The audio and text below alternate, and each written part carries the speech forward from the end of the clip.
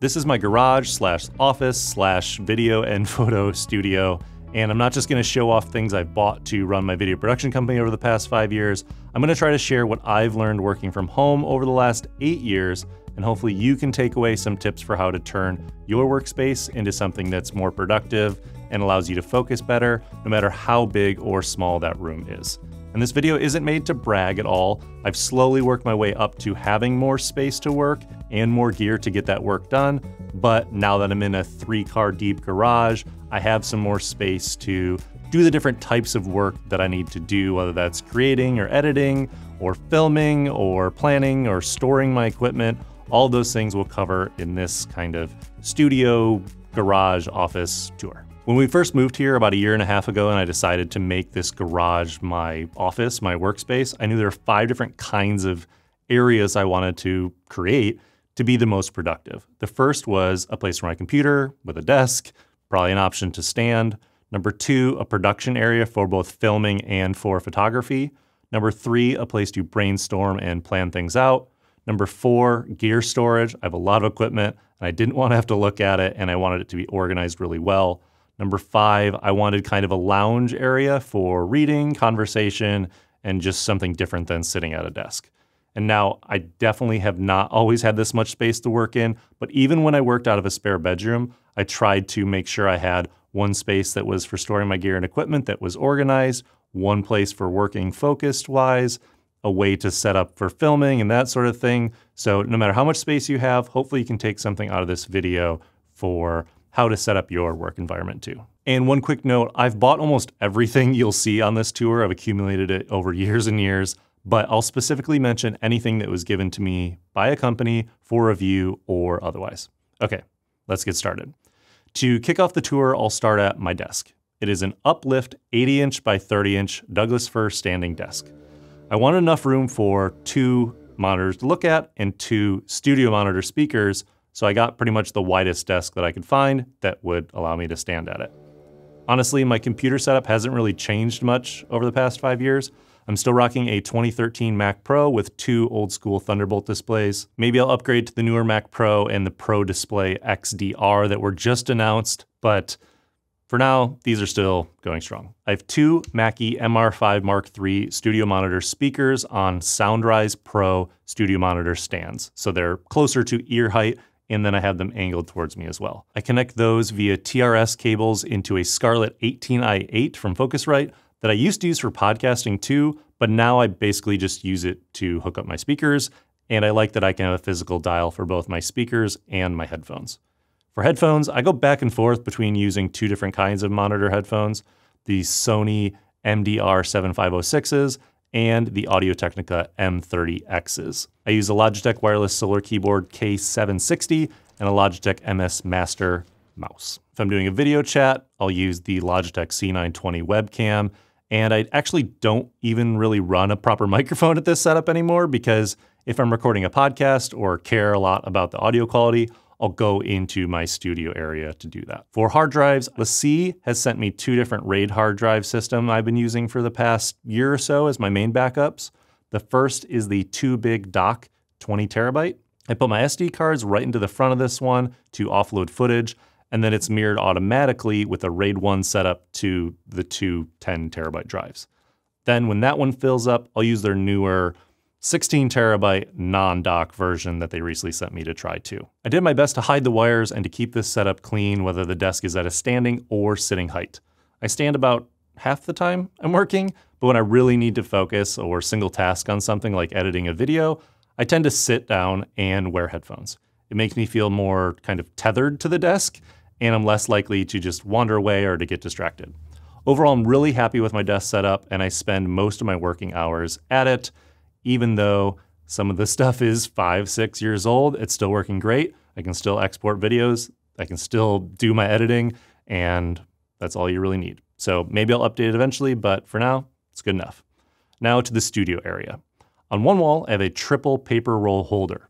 The yellow color came in extremely handy when I did product photos with my wife for the SwitchPod Kickstarter launch, and I get all of those paper rolls from Savage Paper. I did a full video all about this triple paper holder thing when I first got it.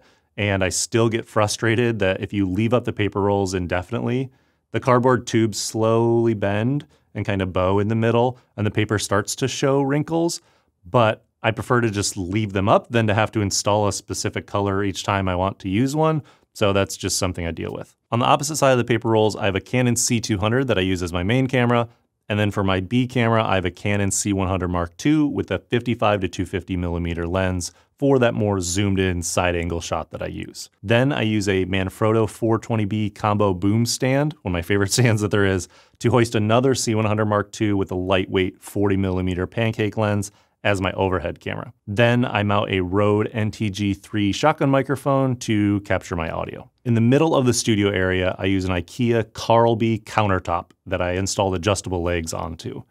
Podcasting mics and audio recorders sit on one side of that, and then I use a single Aperture 120D with a light dome, which was given to me by Aperture to review, to light my YouTube videos and do my B-roll filming. Sometimes I'll add a kicker light on the opposite corner to add some definition or just kind of an outline to the product, but mainly I'm just using one single light to film my videos nowadays. Under the table, I have a couple DBX 286S preamps to help power the Shure SM7Bs I use for podcasting and voiceover recording. I run those into a Sound Devices Mix Pre 6 to record that audio. Then I mount an Aperture VS5 monitor, which was also given to me, on top of the audio recorder to give me a preview of what that overhead camera angle sees. I then have two 10-year-old televisions on Vivo rolling TV carts that I got off Amazon that I use to preview what some of the other camera angles see.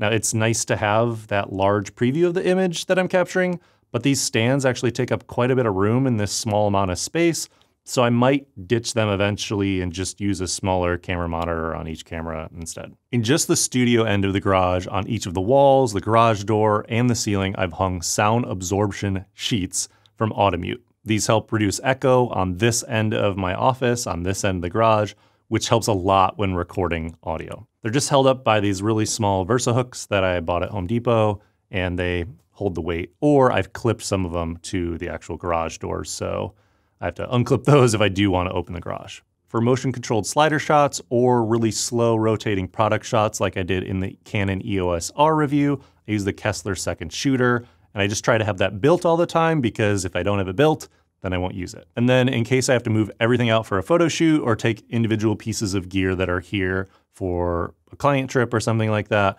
I tape markers on the ground for where everything goes. Before we continue with the tour, I want to thank Storyblocks for sponsoring this video. If you're like me and you've been this close to finishing the edit on a video for a client, but it just needs that one more shot that you either don't have time to go record yourself or you just forgot to get, or maybe you need aerial footage of a place that you're not officially licensed to fly a drone at, that's where Storyblocks Video comes in to help.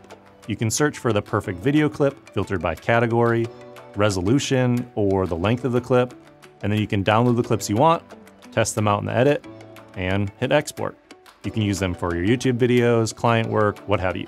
They also have motion graphics templates for After Effects and Apple's Motion of things like lower thirds, logo reveals, or typography effects. If you want to learn more about Storyblocks Video and their unlimited download plan, go to storyblocks.com/Caleb Wojcik to learn more. That's CALEBWOJCIK.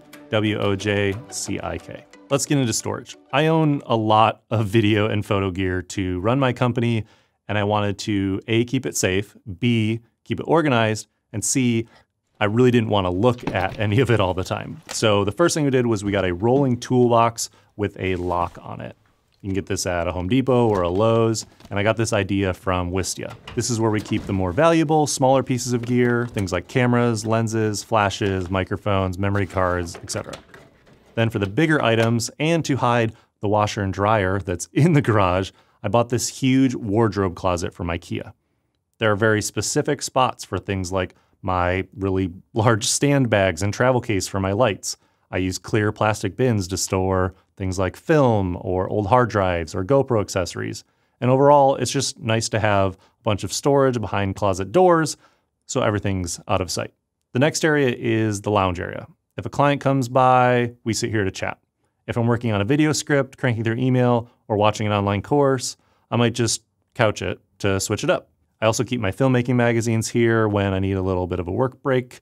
And I printed a few SpaceX posters for one wall. On the other wall, I keep my surfboards that I definitely need to learn how to ride better because I'm too afraid to paddle out into the lineup and just fall on my face. Next, we have the planning area, which is basically just a 6-foot by 4-foot Cortec glass magnetic dry erase board in black.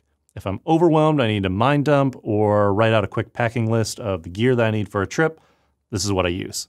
Leading up to launching SwitchPod, this was completely covered with Post-it notes because there was always ideas coming to my head. I just wanted to get them out and put them up on the board, and then I would kind of organize them into a better order to get stuff done. So I think having some place, whether that's a notebook, if you don't have room for something on a wall, just something that you can do quick planning and write stuff out to get it out of your head. Sometimes off of digital is nice too to make it a little bit more tangible. And so I use that big black whiteboard for that. When we first moved in, this garage had really gross lights, so I replaced the fluorescent lights in the garage with Philips T8 LED tubes that are supposed to be daylight balanced, but they kind of have a weird tint to them, so I always turn them off when I film. I've been trying to find a dimmable, color temperature adjustable video style light fixture that fits into that standard tube light in garages, but I haven't been able to find anything. So if you know of anything, please let me know in a comment below. They'd have to match, the ballast and electrical amperage and all that kind of stuff. I just haven't found anything yet. I use a few Philips Hue lights behind my desk or in a couple lamps. If I'm working into the evening and I don't want those bright overhead lights on, and when the weather's nice, I do open the garage door. But the worst part about setting up a garage studio is that A, there are rarely windows in garages, mine has none, and B, there's no pre-installed ventilation. So that means running fans and stuff like that when it gets really warm and making sure I go outside and get sunlight and that sort of thing. But garages aren't the ideal environment to just keep yourself in all the time because it gets stuffy, it gets warm, and you don't know what time of day it is. Behind the storage, I have a battery charging station that's hidden just basically on top of the washer and dryer. It's also where I store our printer and other photo backdrops. And then through the garage, to help with echo, I've added a bunch of acoustical sound absorption panels from Automute just to help reduce that echo in this empty garage. Like I mentioned at the start, I've slowly built up to having this much room to work in and knowing exactly what I need out of the workspace, as well as this much gear and equipment to use to do my work. I encourage you to think about your office and where you work, no matter how big or small it is, and figure out ways to streamline creation, simplify your storage and have less stuff, and think about different areas or maybe devices for specific kinds of tasks like making or editing or planning or learning. All the gear and equipment are linked below. Put a lot of time and effort into making sure that I mentioned all the things that I am showing here in this space. If you want to learn more about me and my entrepreneurial journey up to this point, you can watch this video right here or subscribe to this YouTube channel to learn more about filmmaking, photography, and how to make a living with your camera. I've been Wojcik. Thanks so much for watching. Cheers.